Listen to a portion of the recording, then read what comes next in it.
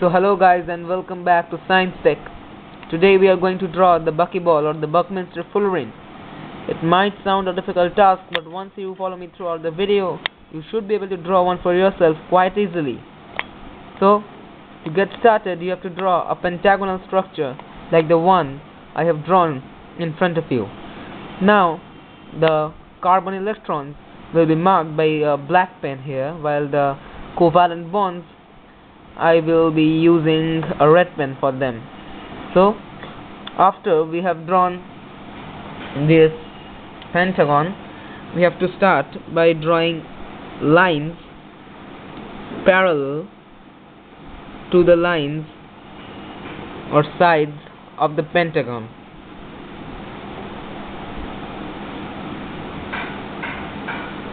Okay, so we have drawn them. As obvious, we have to mark the ends of the lines by the black pen for the carbon electrons. Yes, there it is, done. Now draw 5 electrons in these positions, just a little bit away from the vertices of the pentagon you have drawn. And well, I missed one.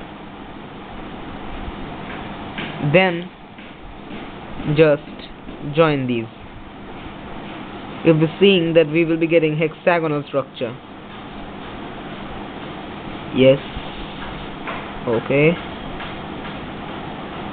There we have 5 hexagons bordering our pentagon. Now we see we are getting a small arrowhead like structure here. We will use these 3 and add 2 more to each of them to get 5 more pentagons.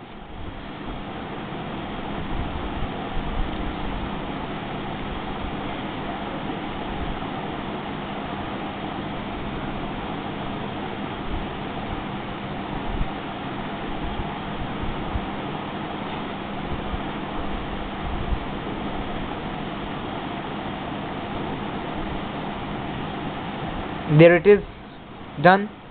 Now we see here we have 4 electrons left. We will be using them to draw more hexagons, 5 of them to be precise.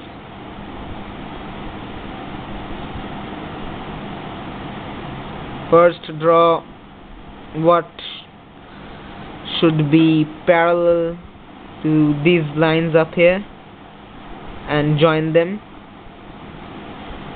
to the edges, getting the hexagons.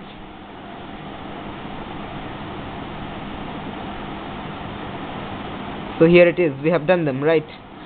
Now we are seeing that we are getting 4 dot structures once again, but this time in the alternate positions of the ones we previously got.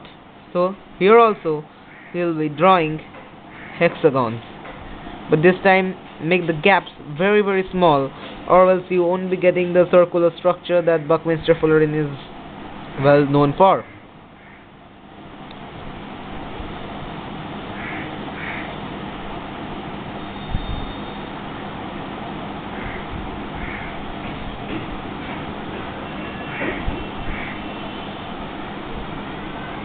There it is, we have done it. Now only a little bit is left. Now we see that there are 6 hexagons surrounding our pentagon. 5 hexagons surrounding our central pentagon.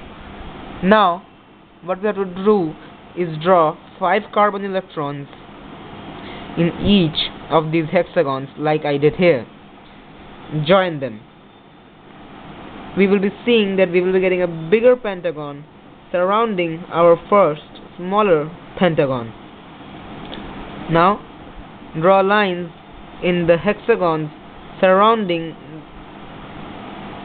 the vertices of the bigger pentagon and join them to the vertices of the pentagon.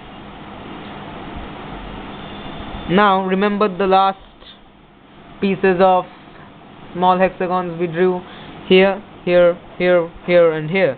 They have 2 electrons on the outer edge, right? Join each of the lines you just drawn to 2 of the immediate carbon electrons I showed you.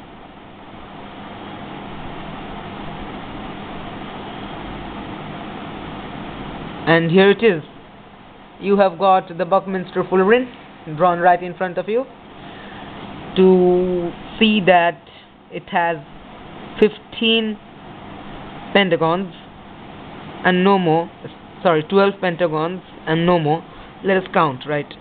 So you have got 1, you have got 2, you have got the smaller pentagons 3, 4, 5, 6 and 7, and here also you have got another pentagon and total 5 of them, so you will be having 7 plus 5, a total of 12 pentagons, and as a result you will also be getting 20 hexagons, right?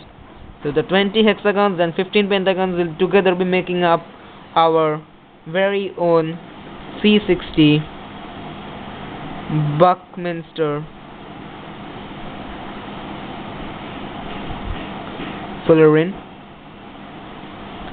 So you can just do the standard YouTube stuff, like the video, leave a comment, and if you want to, subscribe to the channel so that if we publish any such new videos in which we